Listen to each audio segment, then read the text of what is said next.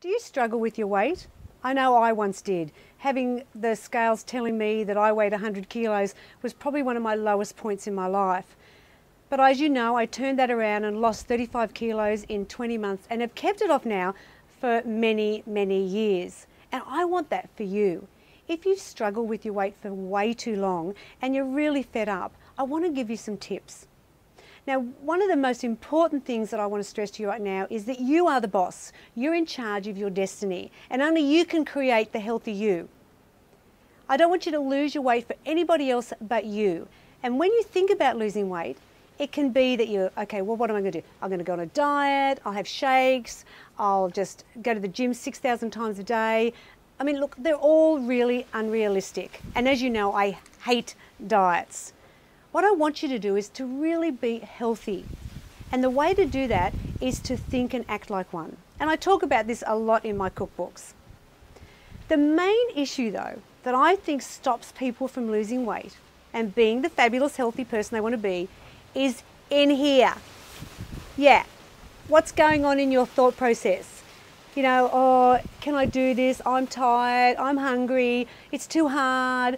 Oh, maybe I was just destined to be fat. No, get out of your head. This is what's causing the problems. Get into your heart and think about what is it you really ultimately want. And that's exactly what I did. The day that I saw that fat photo of me in that swimsuit changed my life because I was over it. I said, you know what, I have had enough of being fat. If you have, then here's some tips. Start thinking about what you're eating. What type of food are you having?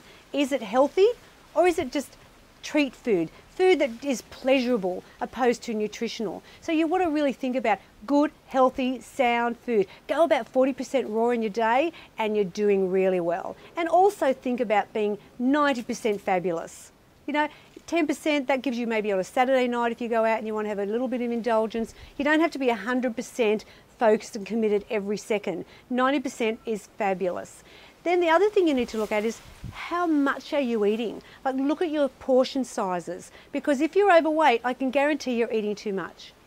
And one of those problems is that you may be eating in the dark. And what I mean by that is that you don't eat much during the day, like you're like a little sparrow, like a carrot, an apple or a yogurt, and then once it gets dark and you're just sitting there after work, you know, you're relaxing, and suddenly the binges start and you eat so much food. Probably most of the food is eaten in the dark. And this is something that happens to a lot of people that are overweight. I know I used to do it, and that's why I'm sharing that with you. And that was one of the things that I had to really work on when I was being a healthy person, was to look at my night eating. And I've conquered that now, and it took a little while, but it did happen. And that's the tip here as well. If you don't change, nothing's going to change. The other thing is you've got to be more active. Think about moving that body. Sitting on the couch is not going to get you slim, trim and fabulous.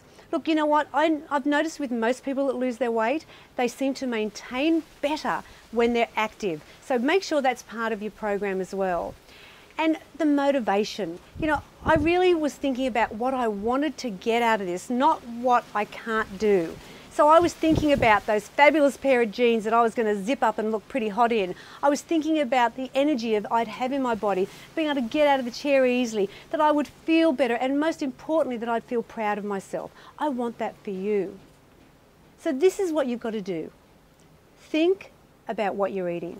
Look at your portion sizes. Be totally motivated and committed to it. Make the changes that you need, but make sure they're sustainable, that this is not just a quick fix, that this is who you are going to be for the rest of your life. Look, you know what?